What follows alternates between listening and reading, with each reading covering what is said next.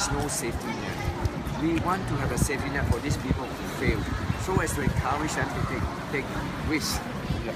So that's how innovation can come about.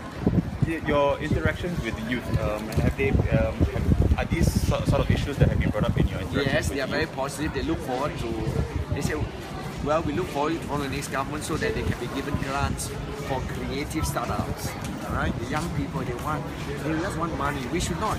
We have lots of money, and yet we are throwing them away in gardens by the bay and all that.